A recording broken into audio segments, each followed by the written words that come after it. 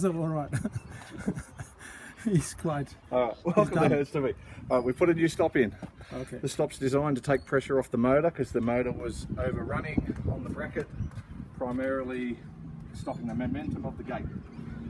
It has a slight bang when it opens, but that's because there is no other option. You've got metal on metal. Brand new P-beam there, replacing the one that was non-functioning.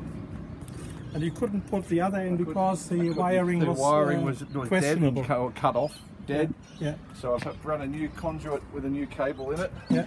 Okay. along the fence line, Oh, okay. up to the control box. That looks horrible.